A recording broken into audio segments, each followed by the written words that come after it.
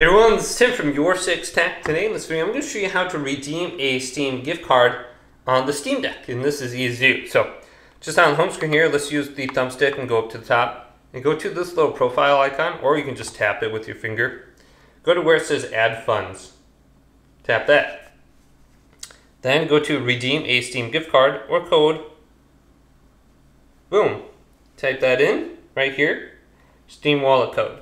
Now, if the gift card you attempt to redeem is not your currency, it will automatically convert to your region. Not all gift cards, currencies can be redeemed in all regions. So you can just type in the code right here and then press continue.